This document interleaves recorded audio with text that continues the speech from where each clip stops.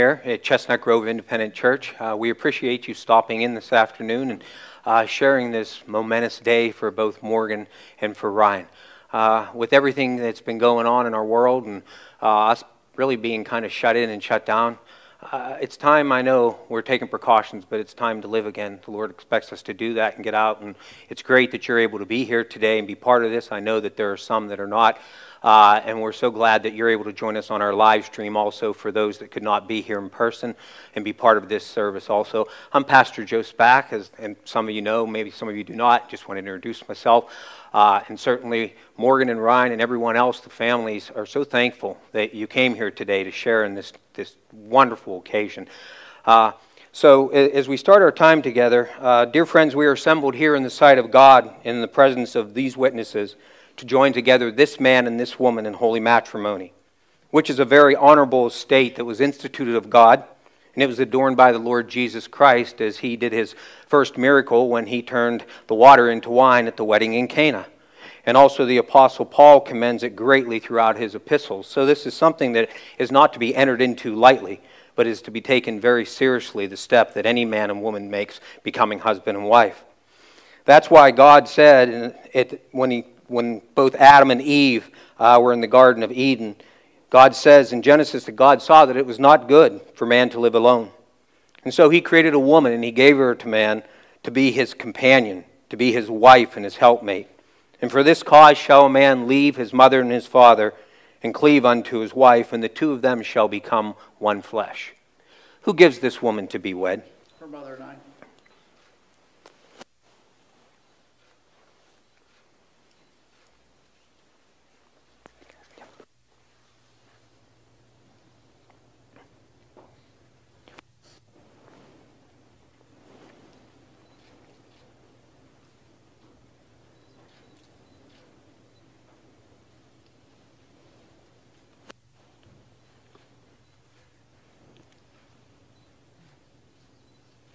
You may be seated.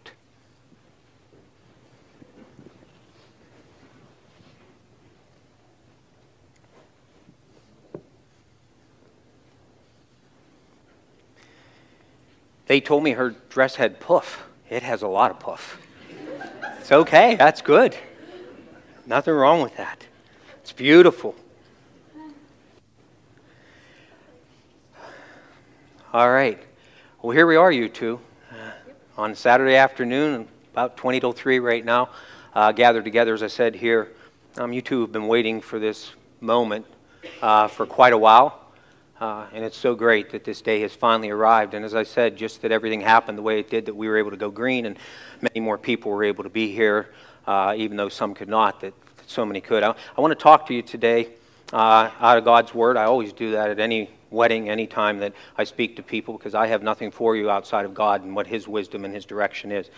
And I was thinking, as you're coming together today, I wanted to present to you, instead of maybe just one portion of Scripture that often we might do as pastors or ministers and use that with regards to a ceremony such as this, also what we do, what I decided to do today was just to give you some direction from God's Word.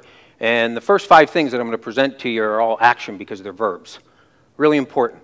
You're starting today. You're going to be married here shortly and joined together. Marriage is always work. It never grows. It never prospers on its own. So it's going to take action on both of your parts to make your wedding, or make your marriage, from this point forward, continue to grow and to honor and to glorify God. And so there's just several things that are going to be really important. And one of the things is I hear from God's Word is this, that I wanted to encourage you with, is this, that as you two go through life, make sure that you draw near to God. That you draw near to God. That's going to take you to do that. In the book of James in chapter 4 and verse 8, it says, draw near to God and He will draw near to you. And so one of the things that you're going to have to do, both of you, is you're going to have to make that effort to draw near to God. And it's important that you'll do that. That's an action. It won't just happen on its own. God wants to be as close as He can and be a big part of both of your lives and your marriage.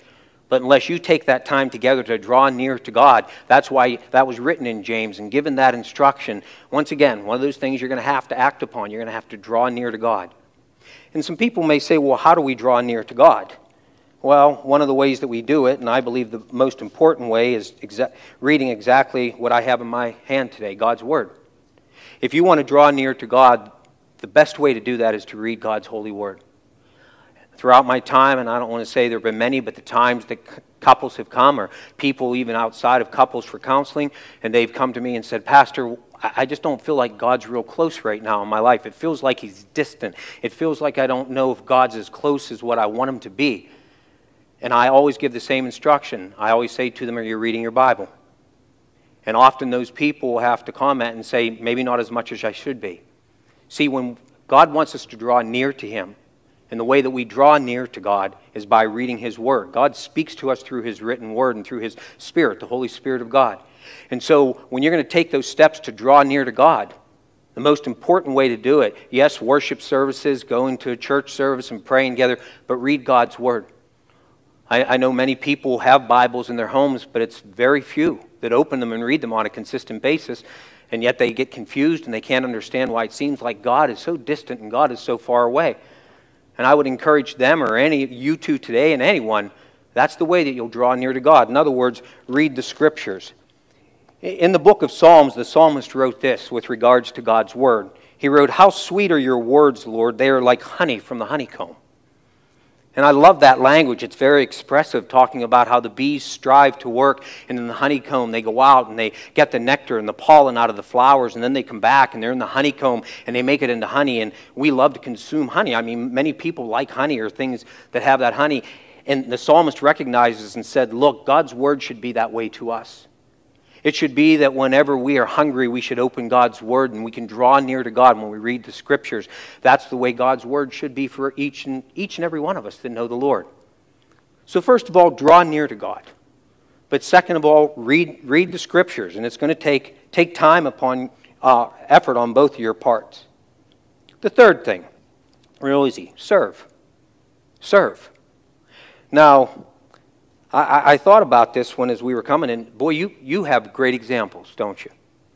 As we're going to be coming together today, I mean, Morgan, you have your dad that served in the military, your grandfather that served in the military, your uncle that serves in the military, your dad is a volunteer fireman, your grandpa, and your brother.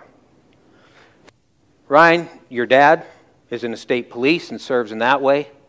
You right now are taking upon to serve this country, you and many of your friends here. And so you've had great examples in your life what it is to serve.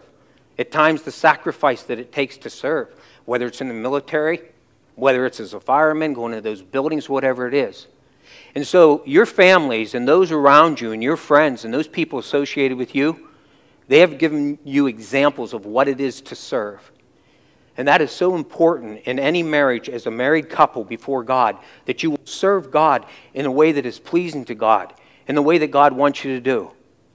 In the book of Philippians, in chapter 2, in verses 1 through 5, the Apostle Paul wrote these words, "Therefore, if there is any consolation in Christ, if any comfort of love, if any fellowship of the Spirit, if any affection and mercy, fulfill my joy by being like-minded, having the same love, being of one accord and of one mind.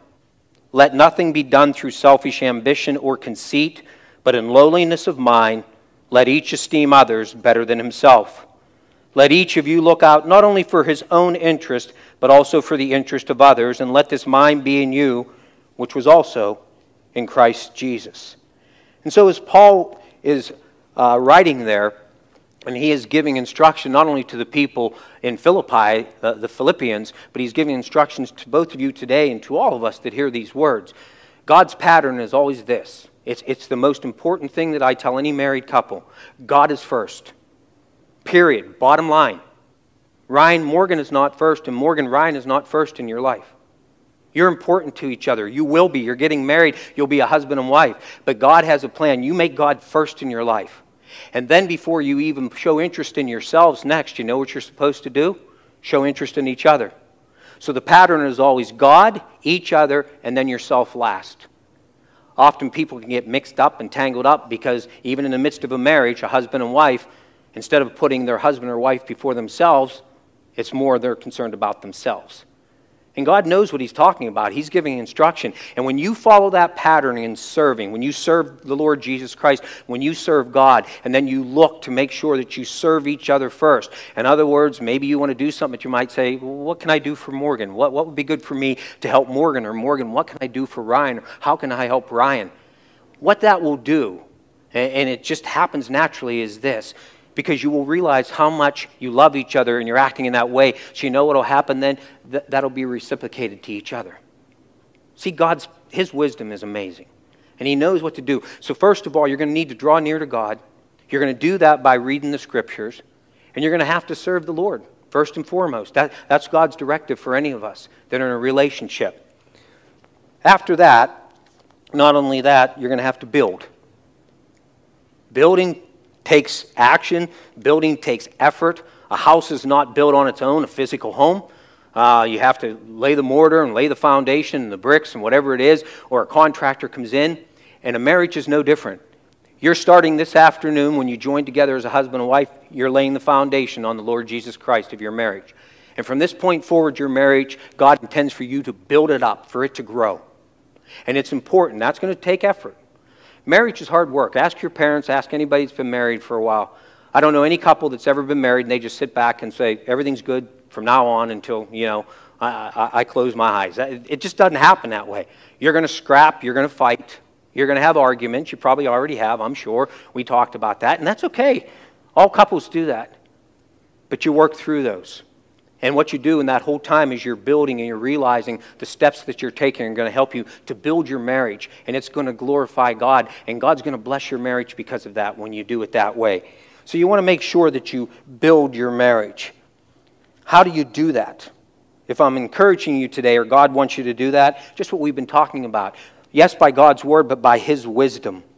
In Proverbs in chapter 2, in verses 1 through 4, God's word says this, my son, or daughter, if you receive my words and treasure my commands within you, so that you incline your ear to wisdom. God's talking about His written word. And you apply your heart to understanding. And yes, if you cry out for discernment, and you lift up your voice for understanding, if you seek wisdom as silver and search for her as for hidden treasures, then you will understand the fear of the Lord, and you will find the knowledge of God. So I wanted this all to tie together because you're going to have to draw near to God. You're going to do that, of course, by reading the Scriptures. You're going to do that by serving God, but also by building your marriage. And you're going to build your marriage on the commands and on the instruction of God. That's the best way for any couple, any people that are here today out there, to build your marriage on God's Word. Because when you do that, God blesses you. And then the last part of the verbs that I wanted to say is this. Brings it all together. Pray. Pray for each other. It's going to be so important. You two are going to be really relying on each other quite a bit.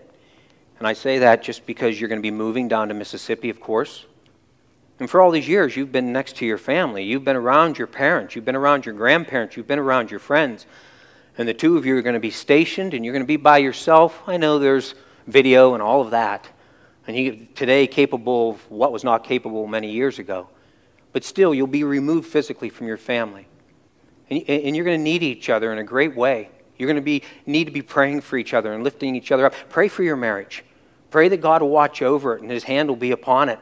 And if you take those first steps that I offered today, and I didn't offer them, God did, but I showed to you or shared with you out of God's Word, if you do that and pray to God, to the Lord Jesus Christ to help you, God will help you to build your marriage, and you'll draw near to Him, and you pray for your marriage, and you'll see God do wonderful and great things in your marriage as a husband and wife.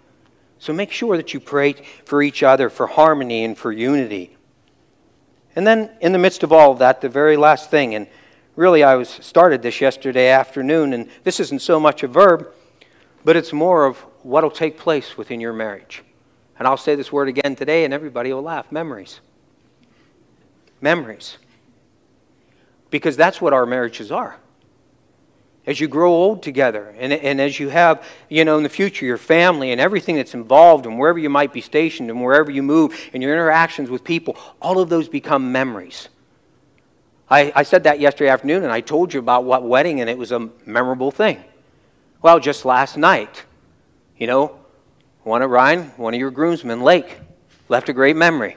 As we were waiting to come in, there was a yellow jacket in the hall. Everybody was cowering down. Just let it alone, Ryan said. Let it alone. It'll be fine. It'll be dead tomorrow. Blake says, no, we'll kill it. He's jumping and he's slapping and he's smacking at it until he finally knocked it on the floor and stepped on it and killed it. Now, they'll be talking about that for years to come. That's a memory. There was a memory made last night at the rehearsal dinner. There was. And that's okay. And even when they end up being difficulties or problems, smile about them. They're nothing to lose sleep over. Within a day or two, they're gone and something else comes along and you look back and you laugh about it and you say, you know what, that's a memory. Today, this will be a memory for you, for your family, for me, for all the people here. It'll start that memory of the day that you're joined together as a husband and wife. So you have memories up to this point, yes, but today when you're joined together, you'll be starting as a husband and wife and you'll have those memories as a couple from this point forward. And 20, 30 years will go by very quickly, and one day, many people that are here today, and probably me in that many years from now, won't be here anymore. And you'll be sitting around like we were last night saying, boy, time went fast, and do you remember this, and do you remember that, and do you remember that? That's just how our lives go. So draw near to God. Read God's Word. Serve God. And build your marriage on the truth and the wisdom of God's Word. And pray for each other and pray for unity. And pray that God will watch over you together as a couple as you grow together. And through that whole time, you'll be creating memories. And that's what God wants us to do. So that's what I have for you. So at this point in time, Ryan and Morgan are going to come forward and tie a knot. And we have a song. Please listen to the words. It's about 3 minutes, so they're going to do that. But they're going to start that song, and they'll come forward and do that.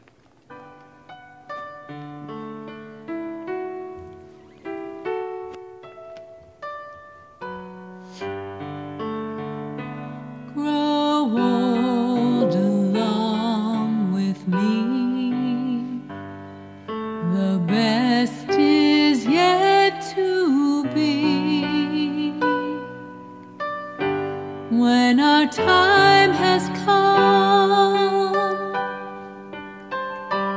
we will be as one. God bless our love.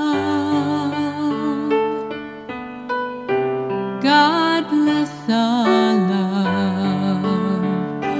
Grow old along with me, branches of one tree, face the setting sun,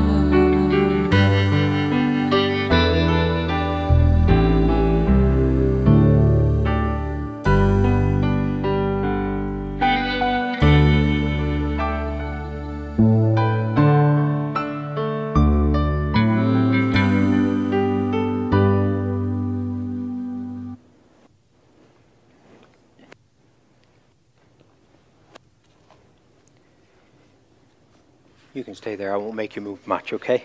I know it's tough in that dress. You stand right there, okay? So, not a problem at all.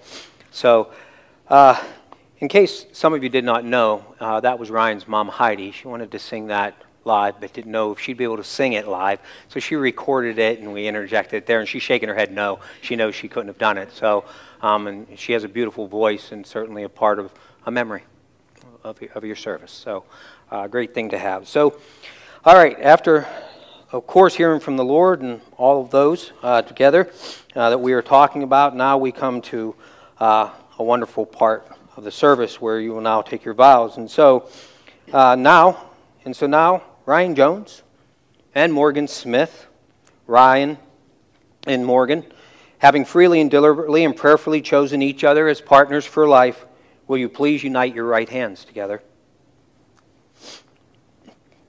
Ryan, you are now going to be entering a relationship that has many privileges, but also it has a lot of obligations. The woman that you love is about to become your wife. In no other way could she tell of her love for you as by her willingness to turn from home and loved ones and friends that are true and tried, and to make her home with you. And your joys will be her joys, and your sorrows her sorrows. Morgan, you too are entering into a relationship with many privileges and obligations. The man that is before you that you love is about to become your husband. He tells the world not only of his willingness, but of his expressed desire to turn from all others and to you for all of the life ahead. Your love will be his inspiration, and your prayers his tower of strength. And so, Ryan, you repeat these words after me. I, Ryan, take you, Morgan. I, Ryan, take you, Morgan. To be my wedded wife. To be my wedded wife. And I do promise before God and these witnesses. And I do promise before God and these witnesses. To be your loving and faithful husband. To be your loving and faithful husband. In easy times and in difficult times. In easy times and in difficult times. In joy and in sorrow. In joy and in sorrow. In sickness and in health. In sickness and in health. As long as we both shall live. As long as we both shall live. Morgan, repeat after me. I, Morgan, take you, Ryan. I, Morgan, take you, Ryan. To be my wedded husband. To be my wedded husband. And I do promise before God and these witnesses. And I do promise before God and these witnesses. To be your loving and faithful wife. To be your loving and faithful wife. In the easy times and in difficult times. In the easy times and in difficult times. In joy and in sorrow. In joy and in sorrow. In sickness and health. In sickness and health. As long as we both shall live. As long as we both shall live. I believe that you have rings for each other. Yes, we do. Okay.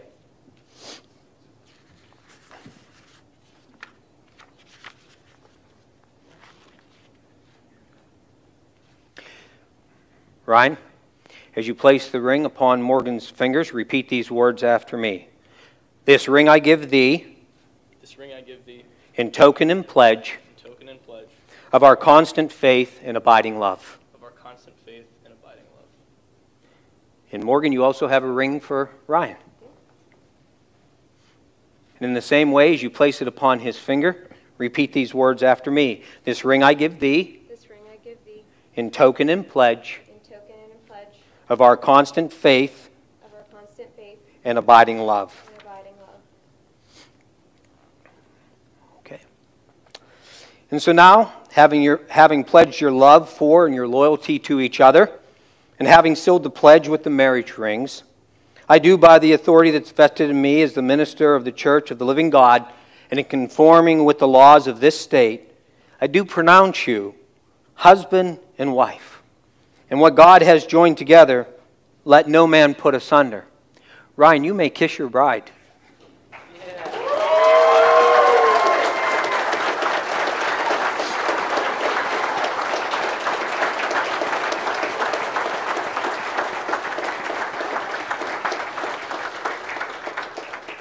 Let us turn to a word of prayer for our Heavenly Father before I announce the couple today.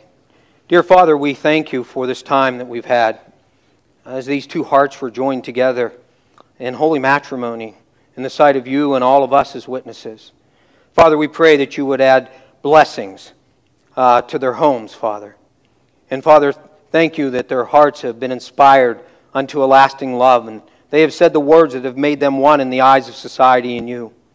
Bless them as they turn now to walk in the path of life together. Give them your guidance in every tender and intimate adjustment to living together. Bestow upon them, we pray, the fulfillment of the dreams and the prayers that they have cherished through their days for their love and for their home. Father, remind them that loving you first does not take away from them loving each other. For we know that loving you but increases our capacity to love those who are dearest to us. For Lord, you are love. So Father, bless the homes from where they have come from, but especially bless the home that they will establish. And may it fulfill your purposes and your will. For in Jesus' name we pray. Amen. So I would like to introduce to you for the first time ever, Mr. and Mrs. Ryan and Morgan Jones.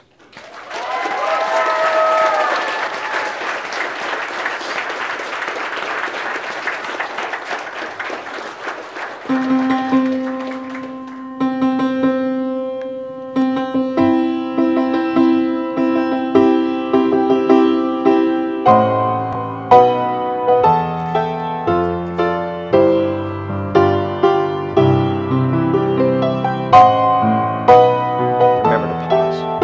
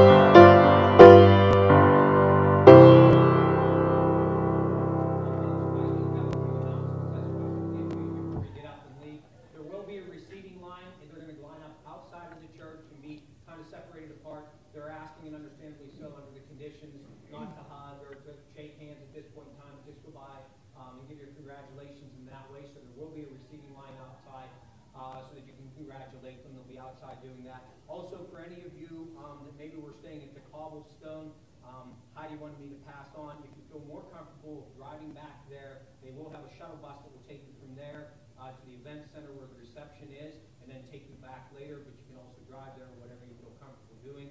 And you are all invited to the Big Run Event Center for a reception after the service today. We just wanted to let you know that, and the family wanted to let you know that. So I wanted to pass those announcements on to you.